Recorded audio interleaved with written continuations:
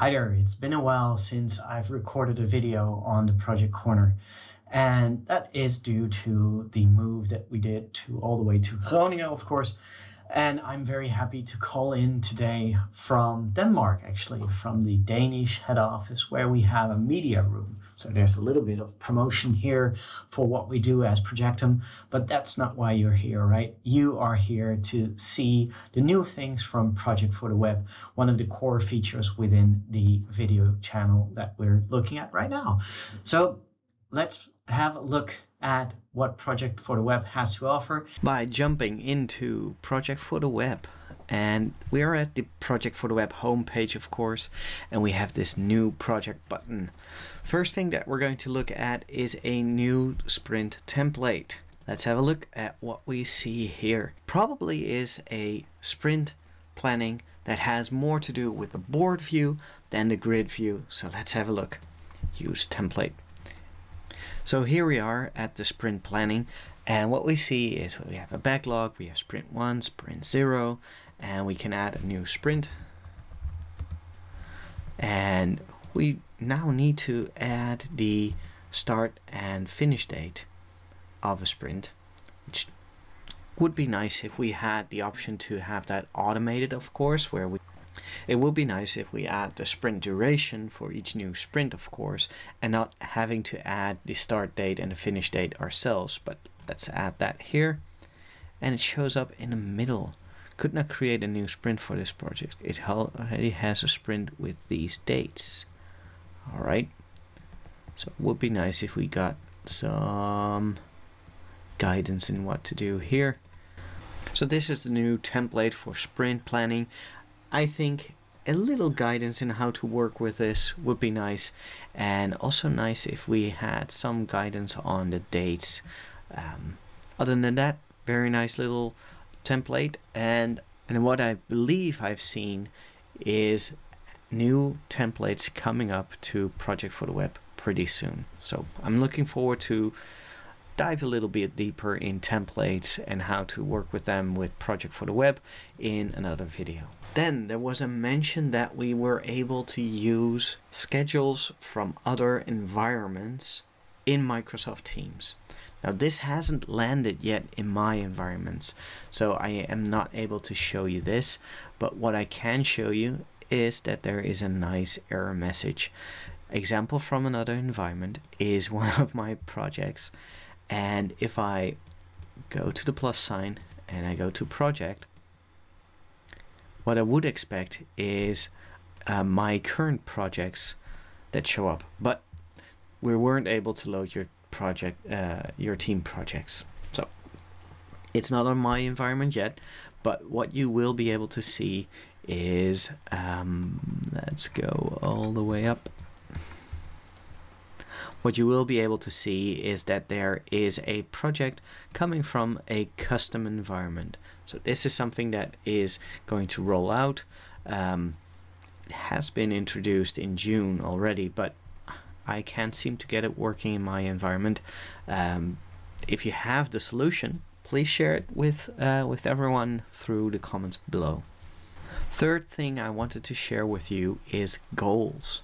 Now we have the option to add goals to our projects, which I would like to think them as our deliverables for the project. So let's go to commercial construction, because that is a somewhat larger schedule template and that we can use easily for our goals. Mobilize on site is something, for instance, that we could construct a goal around. As you've noticed, there is a new tab available. So we already had the grid, we have the board, we have timeline, charts and people, and now we have goals. So as I mentioned already, goals I see as deliverables for a project, and these goals can be used to connect tasks and prioritize and stay focused, as it says in the subheading. So let's add a goal, and the goal should be site ready for construction. All right, so I can imagine that there's a couple of things that need to be done before the site is ready for construction. So We won't set an end date because that will be guided by the tasks themselves. It's not started yet, and here's a little button that has the option to connect task. We can also start creating new tasks right around here, and let's see where that lands. Where are you on the schedule? Question mark. It's a high priority because we need to know, and it needs to finish today. So the number already tells us that new task will land at the end of the schedule, but just to make everyone aware, all the way down we have that last task, where are you on the schedule?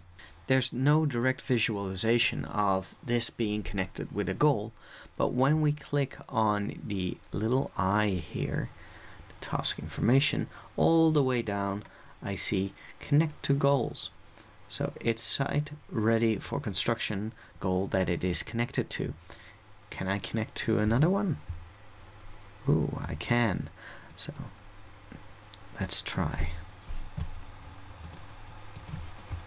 Multiple goals, question mark, and this one has an end date. And do I click enter now? Yes, but I can only assign this to one goal. That is good, because otherwise it would be diluted. But it's nice that you can create new goals straight from your schedule. Let's try that with this one. Finish inspections. Let's add that to a goal. Can I do that through right mouse? No. But I can go. Can I? All the way down. The connect to goals is gone the moment I don't have a connection already. Okay, that's something that might be improved in the future. I would hope so. There's no option to add that from a clean task that doesn't have any goals yet. So let's remove that, and let's jump into that last task. Go to the eye. Let's go all the way down and let's click on that. It doesn't open up that goals tab. It adds the goal itself in the side. So update task, what can we do? Okay, we can start selecting additional tasks, can we? Yes, I cannot select the summary, which is actually good. Long lead procurement, yes, we need to have that. We need to have that as well. So let's select all these tasks and let's mobilize on site as a final thing that we need to do for that project deliverable. Okay, so now I have 20 tasks connected to this site ready for construction. I can even change the colors. We love changing colors, right? Example of a deliver. It doesn't take into account a new start date and new end date based on the tasks. So this is something that's completely separate from the schedule in the sense of the start date and end date. We have the priority options, of course, where we can set high, medium, and low, and we have a status where we can say that it is on track, started, or at risk, or closed even. So let's have a look at the goal itself. As you can see, there's multiple goals. The one that we just created from the task that already had a goal, and here we see the other tasks, all of them inside our goal, and we can track the progress of that goal. Now we also have the option to add the goal as a filter in timeline, for instance. Oh yeah, and that is something as well. We now have a bigger zoom option. I just clicked it away, but we have a bigger zoom option, which is nice. There's still not an option to add a zoom for week basis, month basis, quarter basis, and year basis. There's no direct guidance on where you will land if you move the slider, but it's nice that we have a bigger zoom now. Filters. back to filters, we have the option to filter on goals, and as you'd expect, you would have these goals show up here as a filter option. We have that on all of the other tabs, of course. So from the goals page, what you might see is that this looks like the Microsoft Goals or the Viva Goals solution that's available outside Project for the Web. Currently, this is not integrated with your general goals application. That is something that Microsoft is working on, as it mentions in one of their blog posts. But currently, this is a goals solution that is focused on your specific project. So you can use it as your deliverables solution. If I move and I create these updates, it doesn't show a progress bar as such. We can open details. It doesn't give us a detail on how much of the tasks have been done. Currently, I would say it's a very rudimentary solution for goals. There's no graph that shows us how the goals progress. There's no additional chart that has been created here. Goals, currently, I think Microsoft is ramping up to get goals inside Viva Goals so that Project for the Web is connected to that main core solution instead of working on goals internally. Let's move on to the core piece of Project for the Web updates, and that is our task history. One thing that I'm very excited about because it is a very nifty little solution.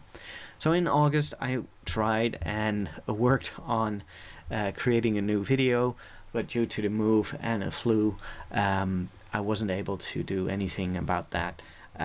So let's make some changes to this old project, and we can add a new task. We can add some duration here, or we can change the customize buckets by adding an additional resource such as myself, and we'll change that to 5 weeks, and we'll change progress as well. Let's add a percentage complete, and let's say that this is now 50% done. Really clean visual, of course, that little progress bar there. And this August project is also available in Microsoft Teams.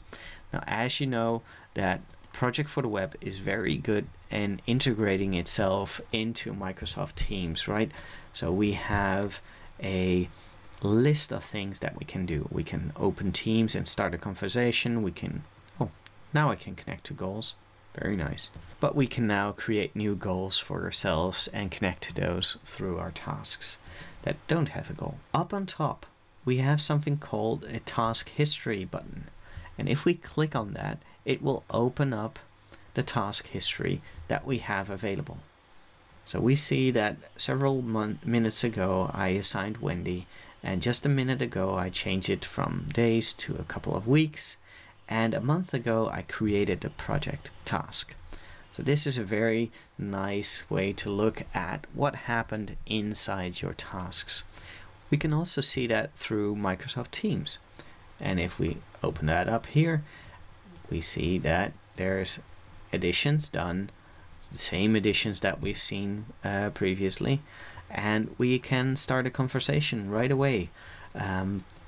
Why did you change the duration? And we can add a resource here. Well, I can't add myself. So let's just say that Wendy did it. And as you know from Microsoft Teams, it has these little nifty buttons that give Wendy a direct way to connect to that specific task in that specific project.